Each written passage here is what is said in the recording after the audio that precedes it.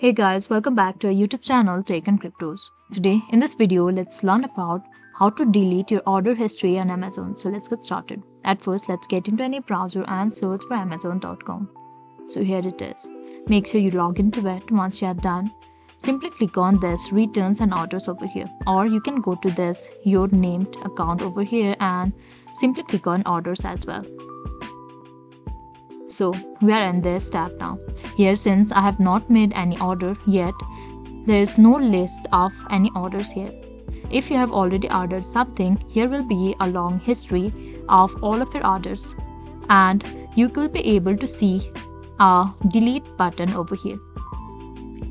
And simply by clicking on the delete button, you'll be able to delete all your history. And if you want to delete specific orders history, simply click on the type you want, maybe local store orders, and you'll be able to see all of the list here. And if you want to delete your cancelled ordered history, simply click on cancelled orders and click on delete. You'll be able to see over here.